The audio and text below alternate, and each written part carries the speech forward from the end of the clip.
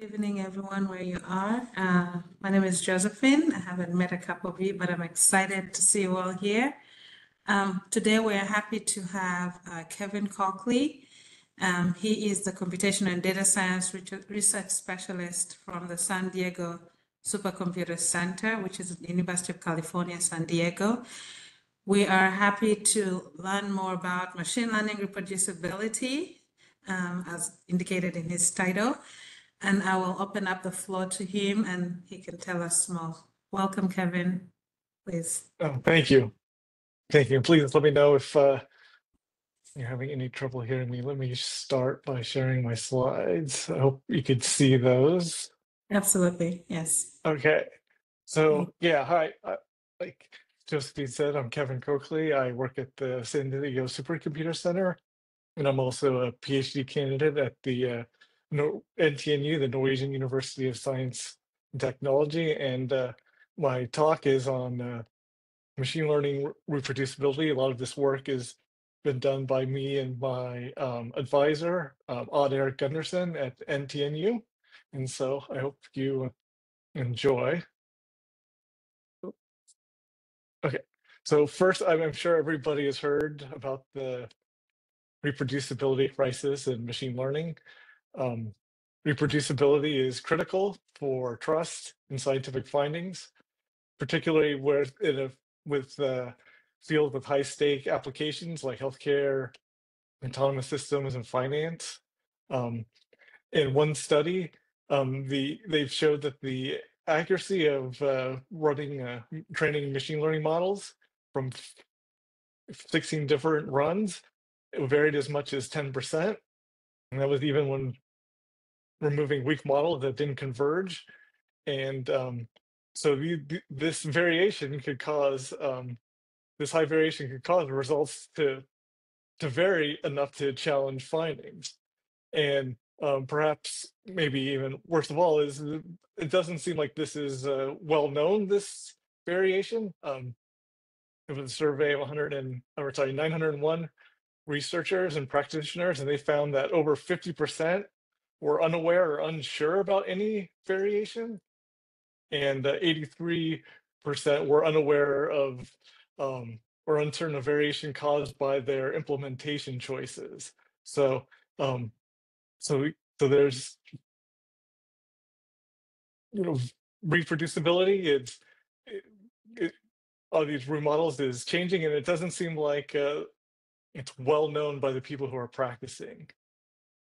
And so, when developing or evaluating machine learning models, it's critical to understand these sources that are causing this results to be perhaps irreproducible. So when you are writing your papers, you could talk about it, or when you're evaluating it, you could understand maybe why you're not seeing the same results as what has been published. So first, I'm going to talk about what is reproducibility. There's often a lot of confusion between repeatability, replicability, and reproducibility. These definitions often differ between different scientific disciplines, and they could change as over time as literature evolves. An illustration of this was when ACM, they were coming up with their badging for reproducibility. Their first go around, they defined the terms repeatability, reproducibility, and replicability. But then a couple months later, they came back and they changed it, and they switched the definitions of reproducibility and replicability, where they changed the difference they changed was between, reproducibility and replicability is done by different teams, but then whether or not the experiment setup was the same or different, they changed that to more in line with information, the NIST standard definitions. And so for reproducibility, I like something that my advisor, Odd Eric, came up with, is looking at reproducibility not in terms of who's running the experiment, but in terms of the scientific method and looking at it in terms of are we getting the same outcomes? Are we getting the same analysis? Are we getting the same interpretation? And so, you know, when the in a when an independent investigator runs these experiments, what are they seeing as the results? And he came up with 3 different degrees of reproducibility: outcomes, reproducibility, analysis, reproducibility, and interpretation reproducibility. So outcome reproducibility is when the variability does not cause the outcomes to differ. And so if the outcomes don't differ, then presumably the analysis and the interpretation will match. And so then you'll have a reproducible experiment. Then there's analysis reproducibility, where there are variations in the outcomes from the original experiment, but that doesn't change the analysis, the results of the analysis. And then presumably the interpretation will differ. And then finally, interpretation reproducibility, that is where you may get different outcomes, you may get the analysis may differ, but the interpretation of that analysis is still valid, and so then the interpretation of the experiment is reproduced. And then also looking at not only reproducibility experiments and where they were, you know, what part of the scientific method that it was reproducing, but then also what artifacts were provided by the original researchers in order to do the experiment. So he broke it down into 3 different types of artifacts: text, which is the paper, the code that was used to run the experiment, and then the data that was used in the experiment. And so then presumably if you're able to just reproduce it by just the text, you have a very generalizable, reproducible paper, whereas sometimes you need the code or the data in order to reproduce experiments. So just looking at like what you have is more, you know, more confidence in how generalized it will be with depending on how few of these artifacts are included. And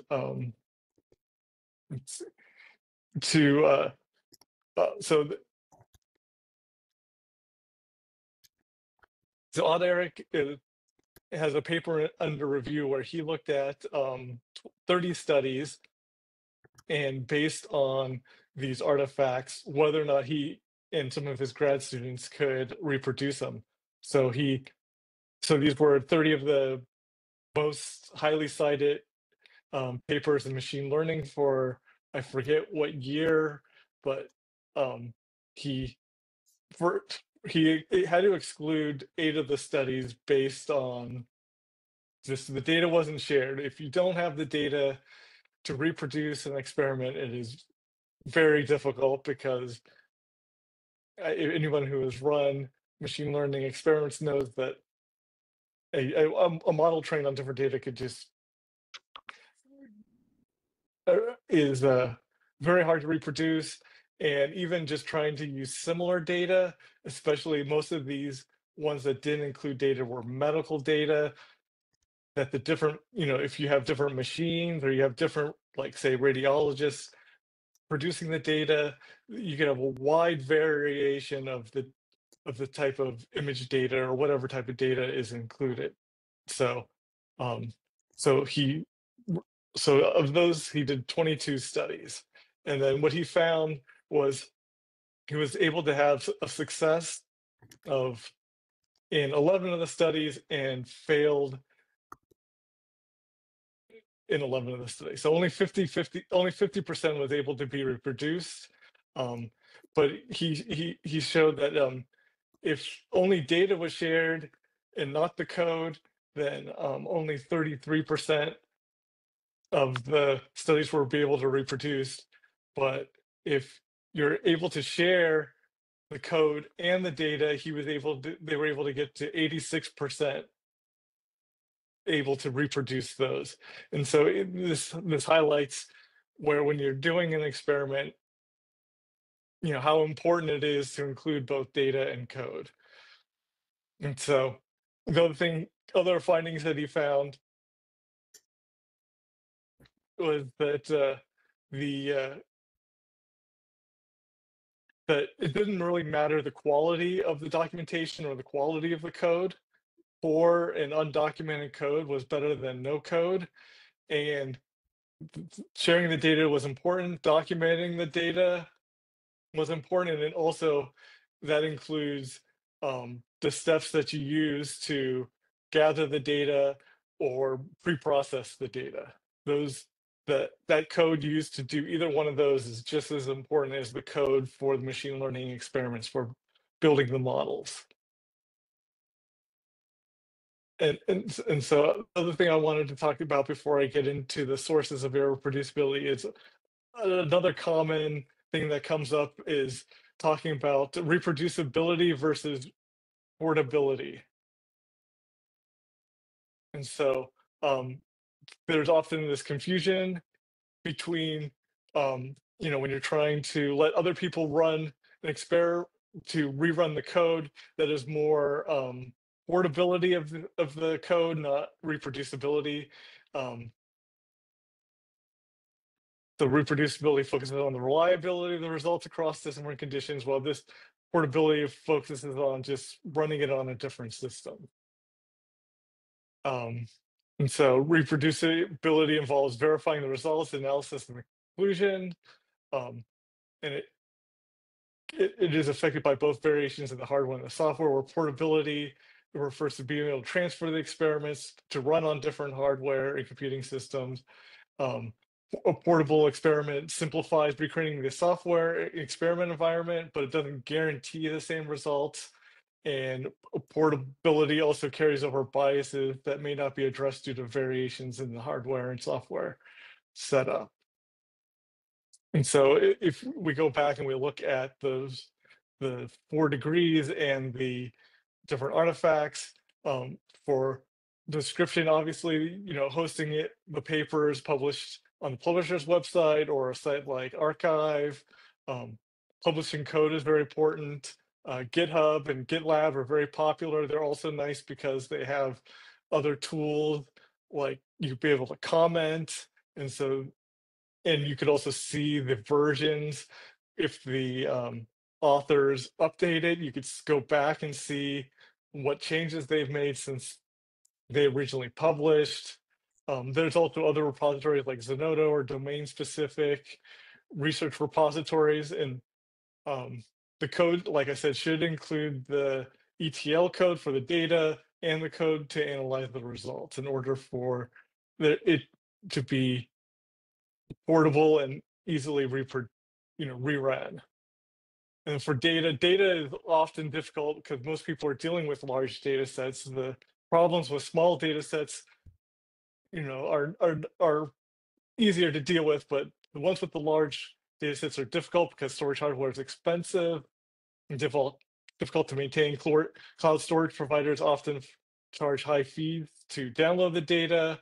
I'm also part of a project called Open Storage Network, which is allocated through Access CI through NSF, which provides like a S3-like service for data. And so if you have large data and you're interested in a place to store it in order to share it, that might be something to look into.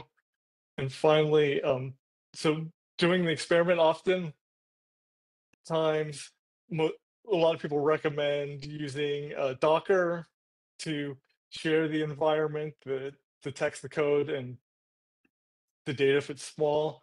But there's other things that when you publish the code, you should either try and include a Docker container or how to create a Docker container. But there's other things like pip and conda for Python and packrat for the R programming language.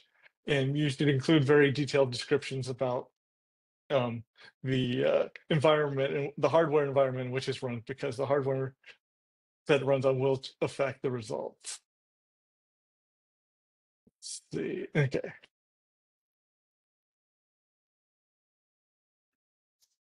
So now I'm going to talk about the sources of irreproducibility. This is based on a paper that my advisor Odd Eric and I worked on, where we tried to look at several different machine learning experiments and look at what are the factors that cause them to not be reproduced. And so we came up with this diagram of what we came up with 6 different top level reasons why they are not reproducible, and we sort of map those to the scientific method. So the ones in blue are ones that will affect the outcomes. The yellow is the one that affects like the analysis, and the green are ones that would affect the conclusions. So we came up with study design factors, algorithmic factors, implementation factors, observation factors, evaluation factors, and documentation factors. I'm not going to speak about the study design factors, evaluation factors, and documentation factors.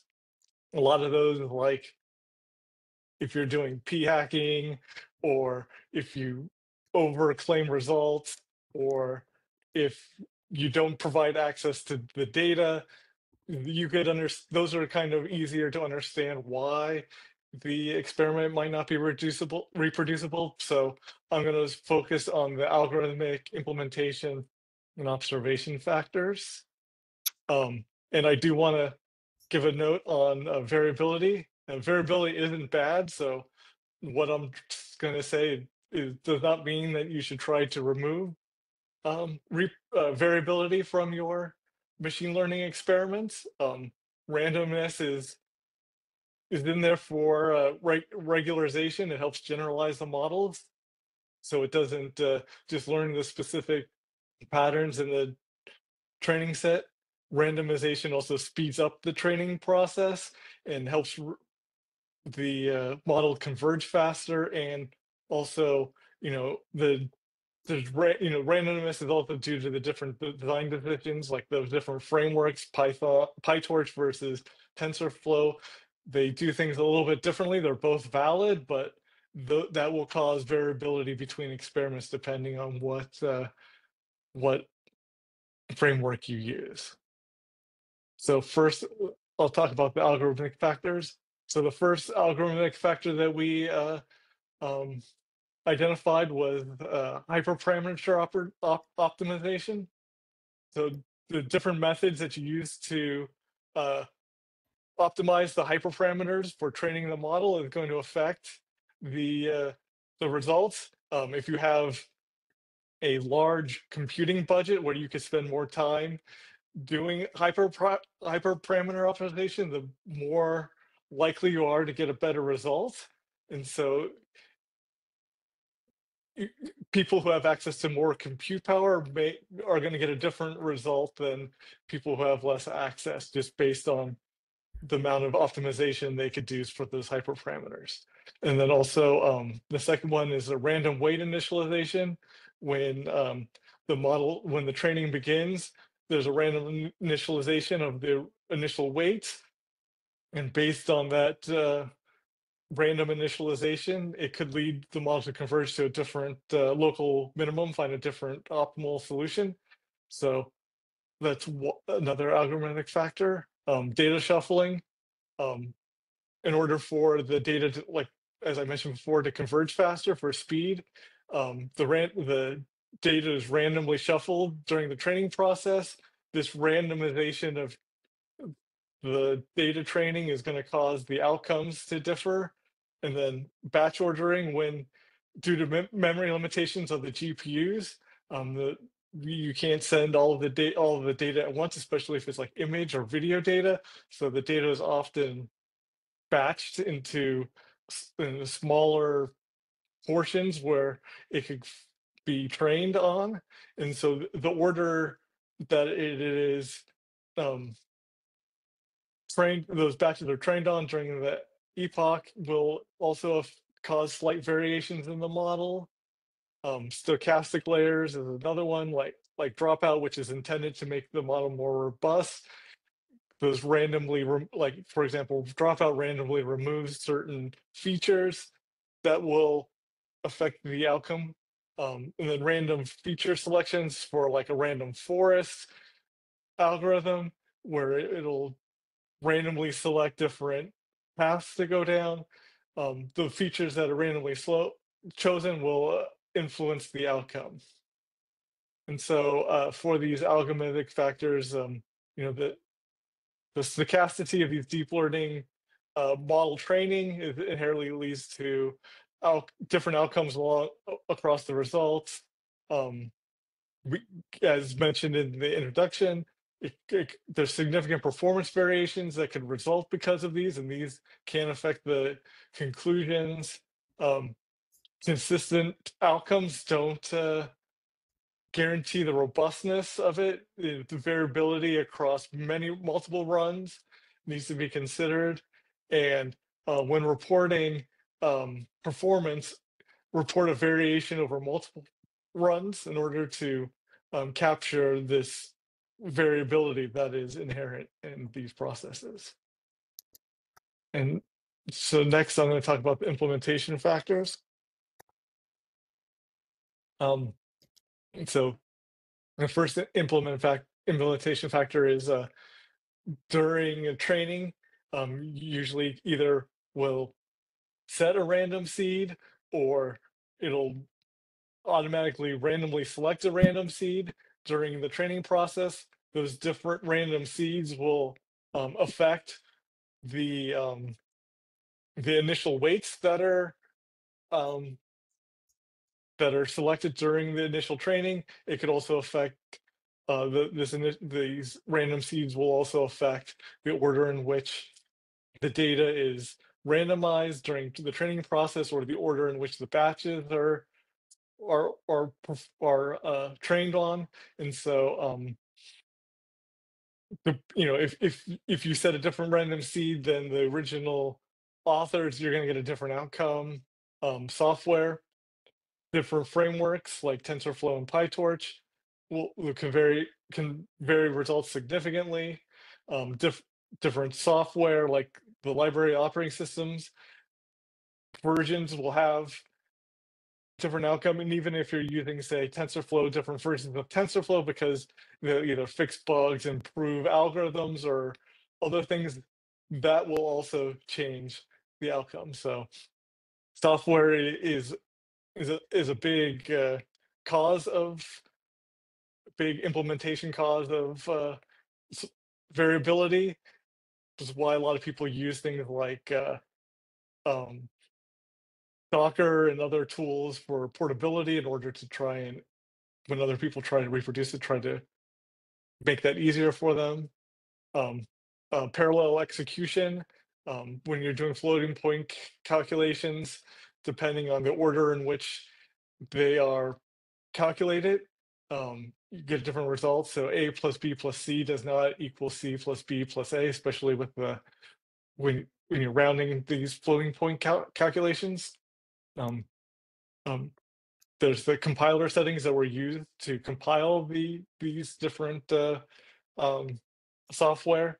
Like even in TensorFlow and PyTorch, there are different parts that are compiled, and so there was a paper that showed during weather simulations across multiple different systems that had different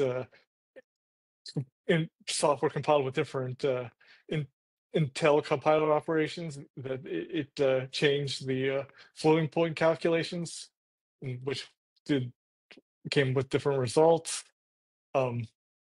There's the auto selection of primitive operations, so the CDUNN and CUDA drivers that are used when you're training on an NVIDIA GPU, they have an auto tune function that will automatically benchmark several different methods of training to see which is faster. Depending on how the benchmarks go, you will you could get it running different algorithms to do the training process. And then there's also just the processing units. Different processors will change the results. Um, right now, there is a lot of most of the training is done, I think, on NVIDIA GPUs. I think that's still safe to say, but because there is so much money going into this machine learning, it's, there are now starting to be a lot of competitors at SDSC. The new high performance computing system is going to be AMD based, and so it's going to have more AMD hardware for training these deep learning models and machine learning models. And so, um, you know, while this has been probably less of a problem currently, I expect it will be a larger problem in the future with the different manufacturers making these different processors. I've tested small machine learning algorithms on different Intel and AMD CPUs, and it varied widely. Unfortunately, you can't use CPU for most ones, so we're waiting to see how these other hardware perform. But I think that's going to be a big problem in the future, where you're going to see a lot of variation based on these new processing units that are coming out.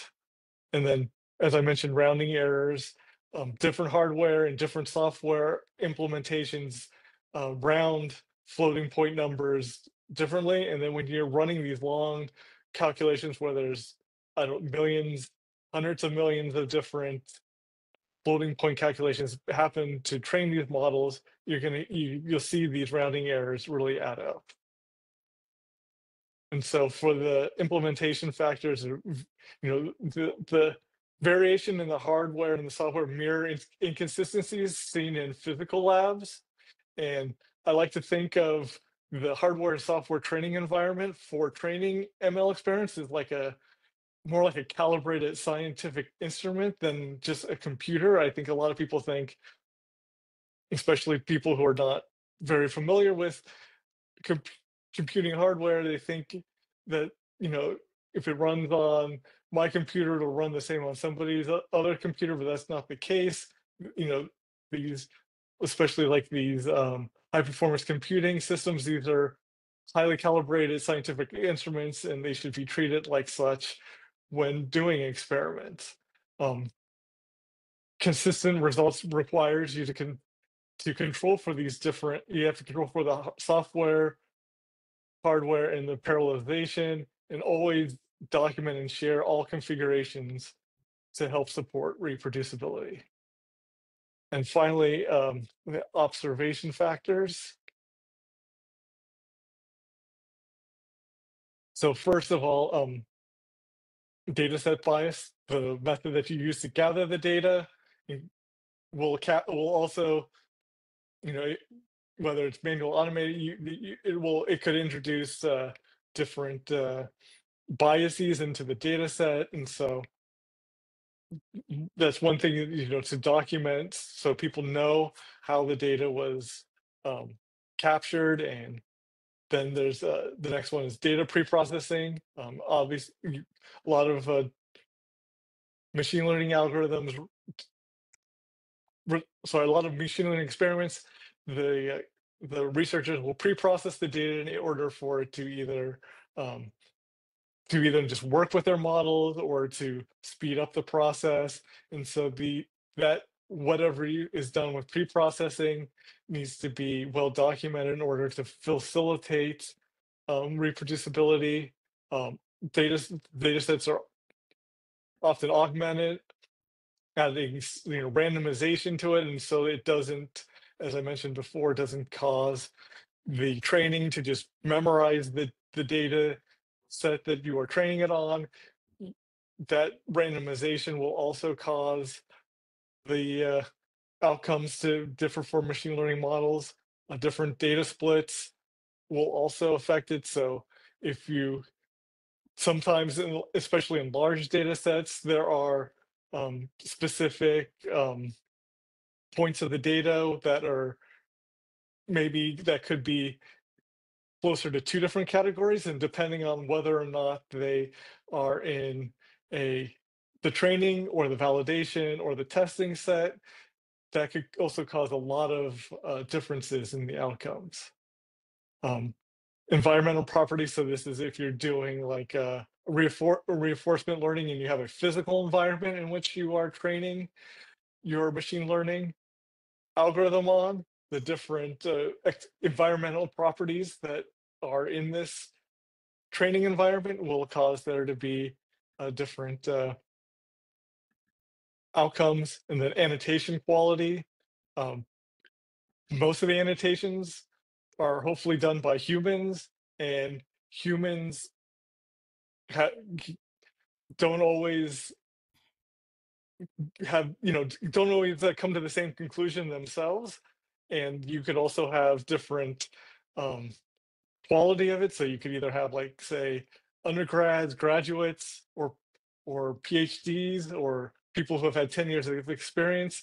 That quality of the annotations could also affect the outcome if you're using a different data set to try and verify the outcomes. If the quality is not the same, then you'll get different results. And then test data issues. If you have data leakage, if you accidentally train the model and some of the test data gets put in the training, or vice versa, then that's called data leakage, and that will cause the model will overestimate the performance. And so for the observation factors, yeah, these that'll affect the outcomes and the interpretations. The biases and pre-processing impact the outcomes and the interpretations of the models. You can mitigate these effects by setting a random seed and thoroughly documenting the data, pre-processing and the provenance of the data, careful handling of the data. You want to make sure there's no duplicate data, and the outliers and missing values are documented to avoid biases. And then lastly, data shifts over time. And so if you're reproducing an experiment that was done a few years ago and you're using new data, that could also be a big factor in causing the experiment not to be reproducible. And so one of the things I also want to emphasize is that you simply can't remove, like, trying to control for one of these factors isn't enough. There was a Swang did a paper, and their conclusion was simply trying to control for one of these or two or multiple of these factors wasn't effective unless you controlled for all of them. And so if there's just one of these factors that is left uncontrolled for, the results of that if the experiment can vary as much as if you didn't control for any. And so I did a small simple experiment where I ran a machine learning I trained a machine learning model, and then I looked at whether or not changing one of these sources versus changing two or more of these sources would cause any more variation. And what I saw was exactly what Schwang said, is that there was no discernible difference whether or not there was one or multiple factors changing. So this variability is going to be in these experiments unless you're able to reproduce it completely, same hardware, software, data, everything, code. So it is something that everyone does have to be aware of and keep in mind when they're when you're reproducing the experiments, but also when you're publishing the experiments. That's why it's important to include a range of results that includes this variation. And so in conclusion, irreproducibility, this is a complex challenge, multiple factors from algorithms, implementation, to data handling. It's all connected, but there's no single fix. Like, Docker containers won't fix the problem. Setting random seeds isn't gonna solve the problem. It's that it needs to be, you know, if the whole pipeline hasn't been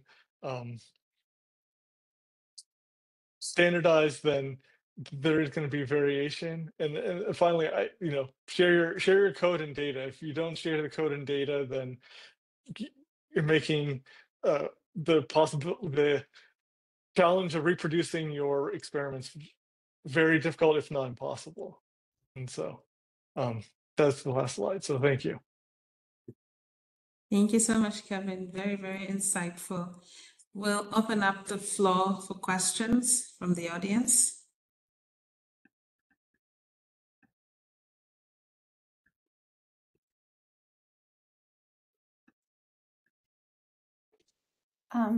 Where is it?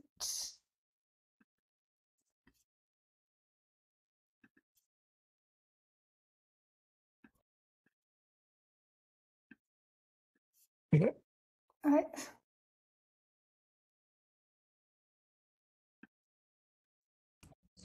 Hello, Kevin. Good Hi. afternoon. Thank you for sharing your research and the findings. So I was I have a question, and if you can help me. So actually, I was trying my deep learning model using AWS, but I see when I train my model only using CPU, and when I train with CPU and when I train on GPU, I get different kind of optimization scores, like the training loss or evaluation loss. So so from your knowledge, can you give me some knowledge on some insight on this, or you can refer some related works where I can find if they discussed any reason for this. Like if I train the model using CPU, then I get different training characteristics. But I use same model with same data preprocessing on GPU, then I get a different kind of optimization and evaluation results. So what can be the Yeah. possible reason, or how can I mitigate this? Right. So when you train on a CPU, that it is using math libraries that are within, say, like Python or associated with Python. Yeah, And so it's I've noticed, Python, and actually I use Keras TensorFlow for that model, right. and And I use so, Adam optimization for both cases. right. And so at least like if you use like Anaconda Python on a CPU with TensorFlow, I believe there's also, if you could also look, there are the math libraries that come with Python, and then there's also a package where you could get the Intel math libraries, which will also give you a significantly different result. But this is not maybe my expertise, but I would guess that when you're doing it on the GPU, you're sort of bypassing a lot of that, and you're going into the CUDA CDUNN realm, where they have a lot of the optimization of all of these different math functions done by these NVIDIA libraries. And even between running these different libraries versions, I've seen a lot of variation. And so I don't know. I don't know the exact answer to your question, but my guess is that these NVIDIA libraries are using GPU specific optimization, because with the many more cores and the way that it processes on the GPU, they could do very different sort of calculations in order to train these models. Yeah, that makes sense. Yeah. Okay. Yeah. Thank you for your yeah feedback. Great. Can I jump in for a question? Yes. Yes.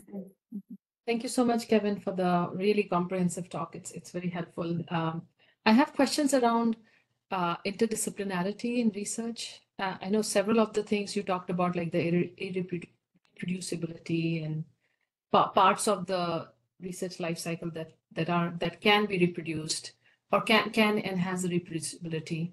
When you are working in interdisciplinary spaces like in iHARP, we often do that, data scientists and polar science experts and so on. Do you think it becomes more challenging, or are there other best practices that we have to keep in mind in addition in formulating those hypotheses that could ensure more reproducibility? Or do they lead to more irreproducibility? Because a lot of this is exploratory analysis in some cases.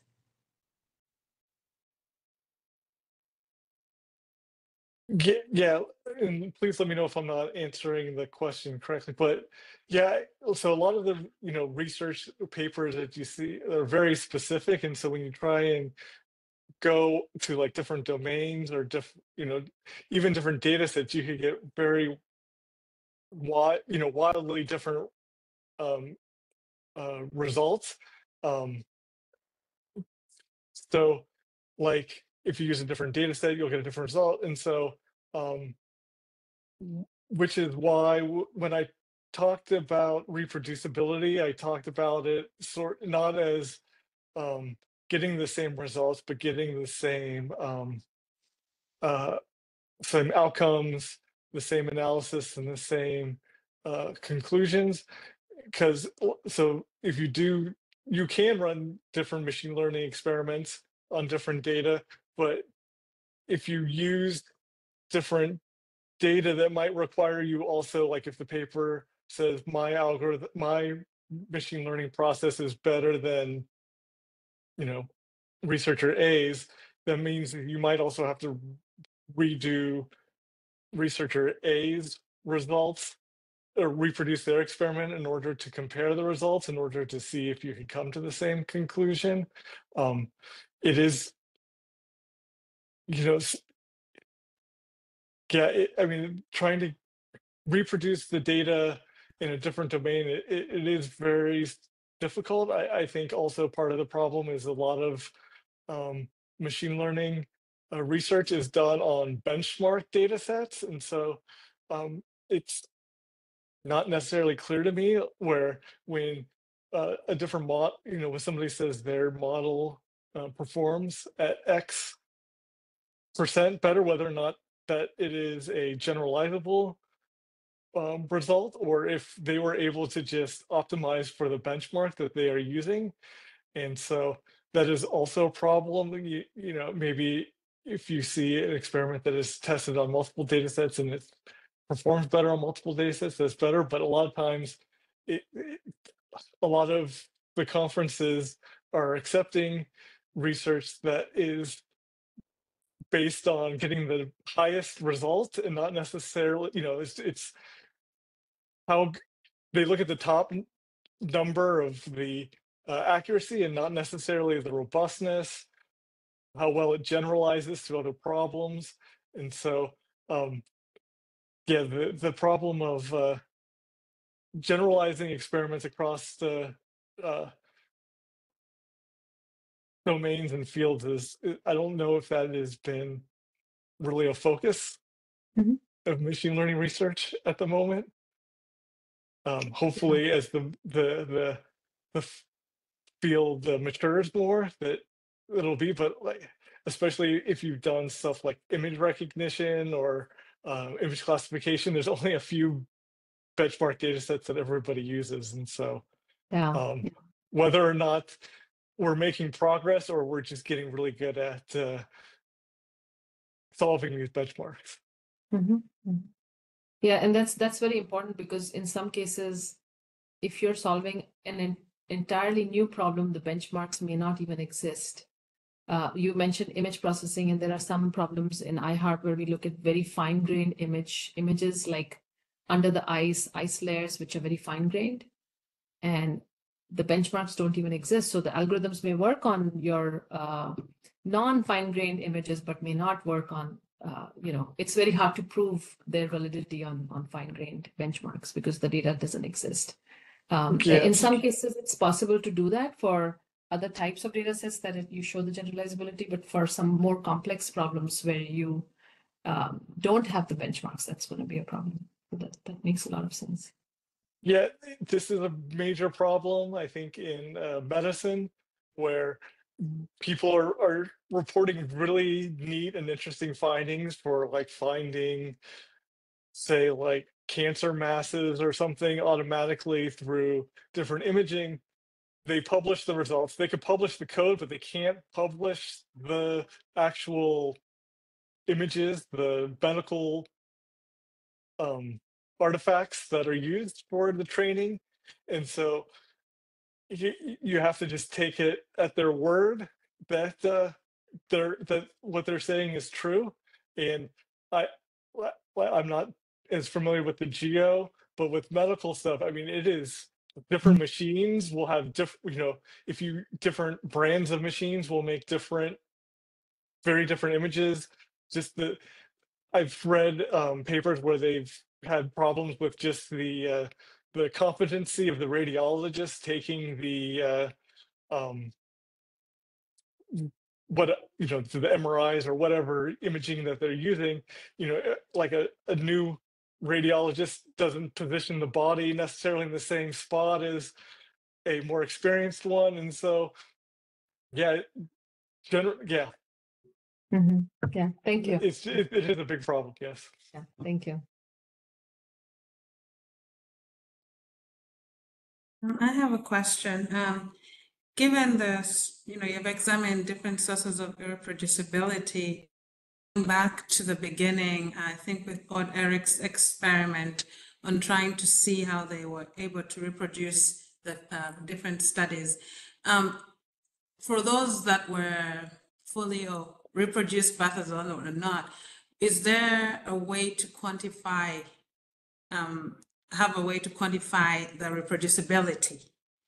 For example, can we get a scale or a range that can be used to objectively, quantify what can be accepted as reproducible versus Right. irreproducible? Yeah.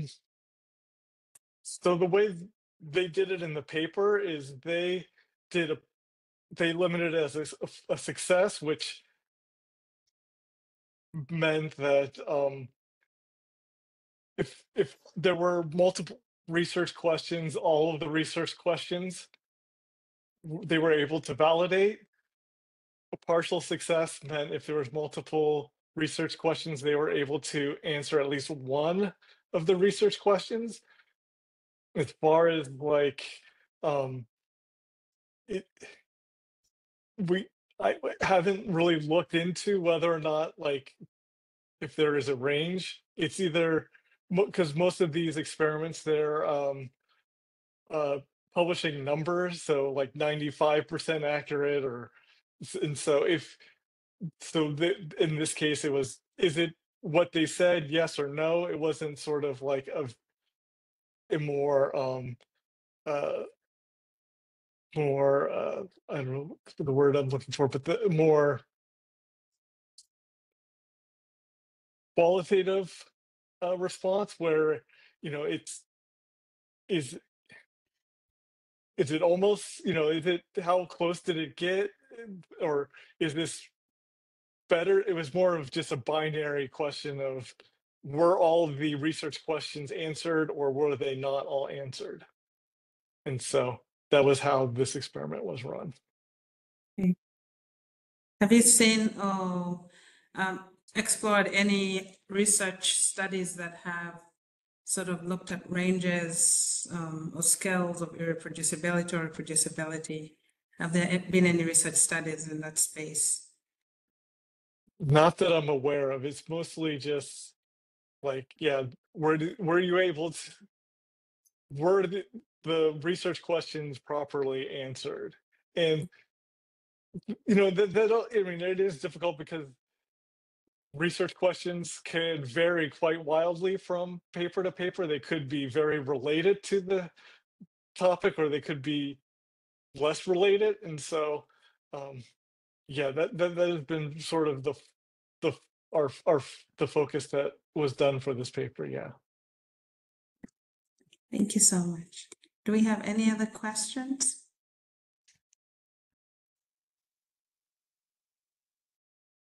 Can I go ahead? Yeah, yes, please.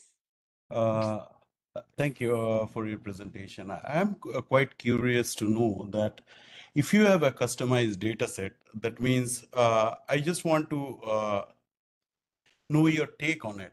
So if you have a customized data set, that means that you should not run the state-of-the-art model which exists in the community. Community in the sense, I come from a computer vision domain actually. So if there are ImageNet and all other data sets are there. So now if you are working with the glacial data set, so what is your suggestion? You should not use the state of the art, or we should use the state of the art on all the algorithms which are being run, and to see whether it works simultaneously what it has given in the benchmark data sets. Yeah, I mean, yes, if you have the time and the resources, I think it would be great to be able to test and verify different, and I do want to differentiate between running the experiment completely versus, say, this means like, training and all that stuff versus using a model that has been pre-trained, because a lot of the pre-trained models that you get out there for like vision transformers or ResNets or dense nets, you can get pre-trained ones that have been trained on ImageNet, and if you use their models and you adapt them, if you do transfer learning in order to do like to do like one-shot learning in order to improve their models on your data, you probably you'll definitely get higher results than if you try. Well, I Yeah. shouldn't say you definitely will. You'll probably get higher results if you use these pre-trained models, because they've spent, somebody has spent the time to train ResNet takes, sometimes days depending on the model, and so that not everybody has that ability. I mean, if you do have the ability, the resources, and the time to do it, that's great. You might be able to get a better result than what they're saying, or maybe even using these pre-trained models.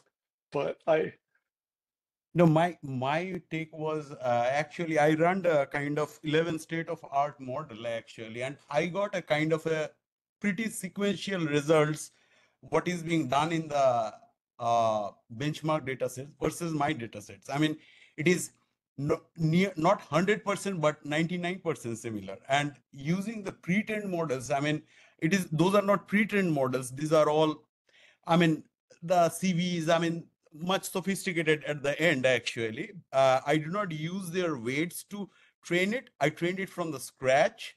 okay. And yes, for 6 to 7 of them, the availability of the codes are there and 4 are not there. I try to replicate as much as good possible. I mean, do you think that's a good practice, actually, for a particular customized data sets? Yeah, yeah. I mean, yes, if you're able to, and you have the time and the resources to train the models from scratch, yeah, I think it's good. I mean, I mean, there's definitely the state-of-the-art models. I mean, I'm not trying to say that the state-of-the-art models are only the state-of-the-art because they've optimized for a specific benchmark. They if you look at them, they are improving, and so definitely, you should look at those and try, if you can train it on your own data, and it does do better than the pre-trained weights. I think that is good. I mean, you could probably also maybe even use smaller models. The thing that I've been looking at most recently is the robustness of these models, because it does take a lot of time to train, and depending on the size model, a lot of money to train these models. And so there is so looking at it as like a training it multiple times and looking at that as a distribution of results, and then looking to see which models have a chance of underperforming, and if the time that is spent training, looking at which models are the most robust, which are more maybe are a 0.5% less accurate, but if they are more often than not to get closer to the mean, then the the one that has the better mean, maybe you're better off going on using spending your time training these models that are more robust, where you're more likely to get closer to the mean than where you can get an outlier to where you've spent all this time training it, but you didn't actually get close to the mean results. Right. Thank you. And I have just a last question. When you talk about the robusticity, did you consider the adversarial impacts on the data for the robusticity actually? So yeah, we looked at training it on different data sets, and then also different ways of shuffling the data, different ways of so so we are kind of stuck on this with using the different benchmark data sets. We don't have our own data sets to use, and so maybe I don't know if that answers your question. Thank you so much. Have a good evening. Thank you. Thank you. Maybe I can throw in one question before 2 minutes Sure. wrap up. So in cases of, you ended the presentation with saying, share your data, share your code. In cases where the data sets are restricted, what is your advice to support the reproducibility? Because we have a couple of those at iHARP that cannot be published, yeah.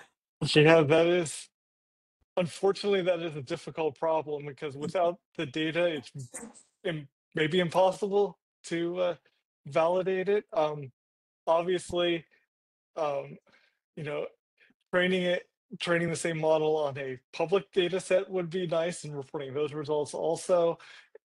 But yeah, I mean, if there is like reason, like medical for privacy reasons, or if it's like proprietary data where it just can't be shared because you don't own the data, yeah, I mean, there's something that something that it would be nice, like if publishers were able to get involved in like figuring out a way that it could be shared with one person or one or two people that could verify the results. But as far as, yeah, I mean, if especially if you're dealing with proprietary data where you can't even anonymize it, or figure out a way to make it publicly available, we haven't done too many experiments on trying to reproduce paper where the data isn't available, just because it's such a hard problem to solve. Thank you so much. For any follow-up questions, please, you can reach out directly to Kevin. His information, he's also part of iHARP's website. You can check him out. And his email is provided right here. Thank you so much, Kevin. And we appreciate you taking the time to share all of this. It's definitely been helpful. And we'll be following up with any other questions. Yeah. Thank you so much. Thank you very much. Thank you all for your time. All right. Thank you.